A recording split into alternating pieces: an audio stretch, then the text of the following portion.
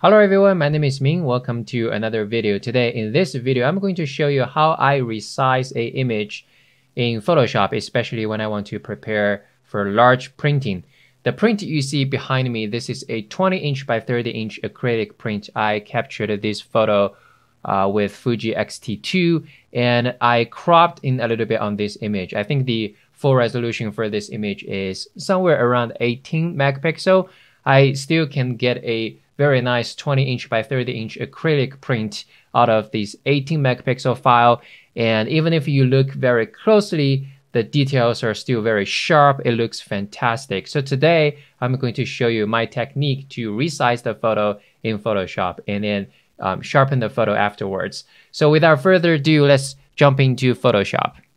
All right, now we are in Photoshop. It is actually pretty simple. So the first thing you want to do is go to Image, and then go to image size. And basically, I just set what's the size I want to use. For example, I printed 20-inch by 30-inch. So I just set the width to be 20-inch, height 30-inch. And then I set the resolution pixel per inch. I set it to be 300. And then you can choose a resample method. Usually I use either Preserve Details or Preserve Details 2.0, whichever one look better to you. And then I just click on OK. Boom. So now you got a image that can be printed on 20-inch by 30-inch with 300 ppi.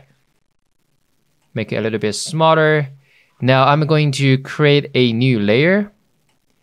And then I'm going to go to Filter, Sharpen, and I use Smart Sharpen.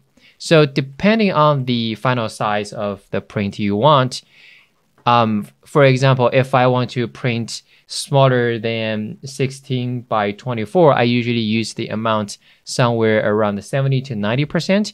If I want to print bigger than 20 by 30, then I usually use amount somewhere around 120 and 150.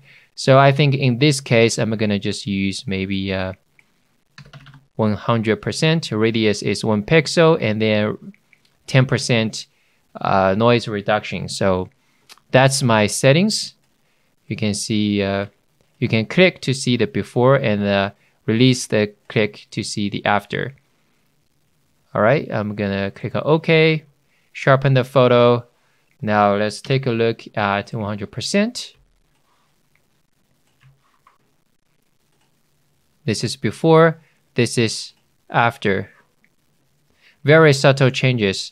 I don't want to over sharpen the image. But yeah, basically that's my workflow, how I resize a image in Photoshop and get it prepared for large printing.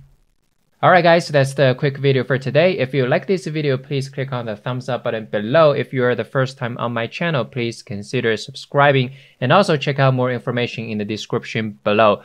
Alright guys, enjoy photography and stay safe. See you next time.